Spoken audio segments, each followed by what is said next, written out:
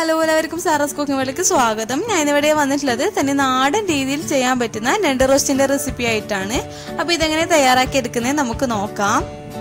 അപ്പോൾ ആദ്യം തന്നെ ഇതിന് വേണ്ടിയിട്ടുള്ള അരപ്പൊന്ന് തയ്യാറാക്കി എടുക്കണം. അതിന് വേണ്ടിയിട്ട് 10 അല്ലി വെളുത്തുള്ളിയാണ് ഞാൻ ഇവിടെ എടുത്തിട്ടുള്ളത്. ചെറുതായത് കൊണ്ടാണ് 10 എടുത്തിട്ടുള്ളത്, വലുതാണെങ്കിൽ ഒരു 6 എണ്ണം മതിയാവും.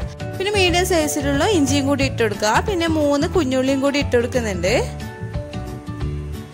1 ടീസ്പൂൺ വരെ കുരുമുളക്, 1/2 ടീസ്പൂൺ പെരിഞ്ചീരകം, 1 ടേബിൾ സ്പൂൺ വെളിച്ചെണ്ണ, പിന്നെ കുറച്ച് വെള്ളം കൂടി ഒഴിച്ചിട്ട് ഇത് നന്നായിട്ടൊന്ന് അരച്ചെടുക്കുക. ഇനി ഈ ഒരു ചട്ടിയിലേക്ക് 2-3 ടേബിൾ സ്പൂൺ വരെ വെളിച്ചെണ്ണ ഒഴിച്ചു കൊടുക്കുകയാണ്. നമ്മൾ നാടൻ രീതിയിലുള്ള റെസിപ്പി ഉണ്ടാക്കുമ്പോൾ വെളിച്ചെണ്ണ തന്നെ യൂസ് ചെയ്യുക, അതായിരിക്കും കൂടുതൽ ടേസ്റ്റ്. എന്നിട്ട് നമ്മൾ നേരത്തെ അരച്ച് വെച്ചിട്ടുള്ള അരപ്പ് ഇതിലേക്കൊന്ന് ഇട്ടിട്ട് ഇതിന്റെ പച്ചമണം മാറുന്നത് വരെ നന്നായിട്ടൊന്ന് വഴറ്റിയെടുക്കുക.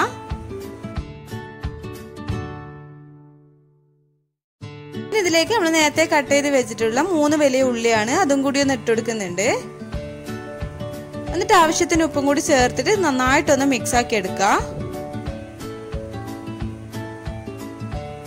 അതിനുശേഷം 1 കൈപ്പിടി നിറയെ കുഞ്ഞുള്ളിയും കൂടി ഇട്ട് കൊടുക്കുന്നുണ്ട്. നമ്മൾ നാടൻ ഫുഡൊക്കെ ഉണ്ടാക്കി എടുക്കുമ്പോൾ കുഞ്ഞുള്ളി ഇട്ട് കൊടുത്താൽ പ്രത്യേക ഒരു ടേസ്റ്റാണ് ഉണ്ടാവുക. അതും കൂടി ഇട്ടിട്ട് നന്നായിട്ടൊന്ന് മിക്സ് ആക്കി എടുക്കുക.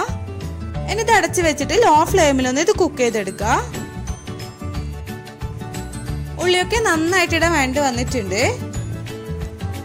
ഇനി ഇതിലേക്ക് 3 വലിയ തക്കാളിയും അതുപോലെ തന്നെ 3 പച്ചമുളകും കൂടി ഇട്ട് കൊടുക്കുന്നുണ്ട്.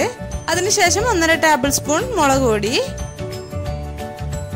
2 ടേബിൾ സ്പൂൺ മല്ലിപ്പൊടി, 1/2 ടീസ്പൂൺ ഗരമസാല പൊടി, 1/2 ടീസ്പൂൺ മഞ്ഞൾപ്പൊടിയും കൂടി ചേർത്തിട്ട് നന്നായിട്ടൊന്ന് മിക്സ് ആക്കി എടുക്കുക.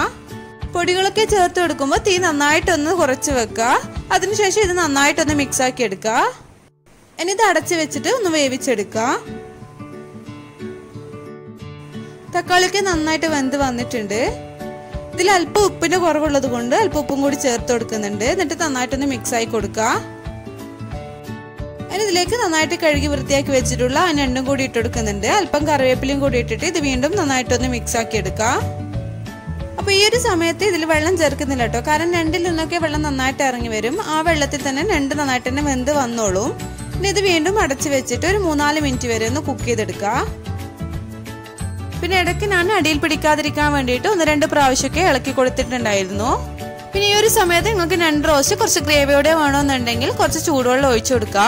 പച്ചവെള്ളം ഒഴിച്ചു കൊടുക്കരുത്. നമ്മൾ കറികളൊക്കെ ഉണ്ടാക്കുമ്പോൾ പച്ചവെള്ളം ഒഴിച്ചു കൊടുത്താൽ കറിയുടെ ടേസ്റ്റിന് ഒരു മാറ്റം ഉണ്ടാവും. കുറച്ച് കറിവേപ്പിലയും കൂടി ഇട്ടിട്ട് ഇത് നന്നായിട്ടൊന്ന് മിക്സ് ആക്കി എടുക്കുക.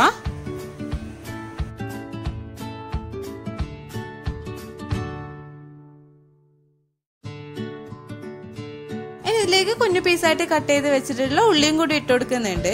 അങ്ങനെ നമ്മുടെ ടേസ്റ്റി ആയിട്ടുള്ള ഞണ്ട് റോസ്റ്റ് ഇവിടെ റെഡി ആയിട്ടുണ്ട്.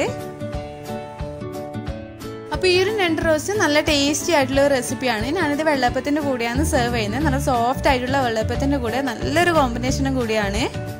അപ്പൊ ഈ ഒരു ഞണ്ട് റോസ്റ്റ് നിങ്ങൾ ട്രൈ ചെയ്ത് നോക്കിയിട്ട് മറക്കാതെ തന്നെ ഫീഡ്ബാക്സ് അറിയിക്കണേ. ഈ ഒരു വീഡിയോ ഇഷ്ടമെങ്കിൽ ലൈക്ക് ചെയ്യുക, ഷെയർ ചെയ്യുക, സബ്സ്ക്രൈബ് ചെയ്തിട്ട് ഒന്ന് സബ്സ്ക്രൈബ് ചെയ്തിട്ട് സപ്പോർട്ട് ചെയ്യണേ. അപ്പോൾ അടുത്ത നല്ല വീഡിയോ ആയിട്ട് വരുന്നത് വരെ ബൈ. Thank you.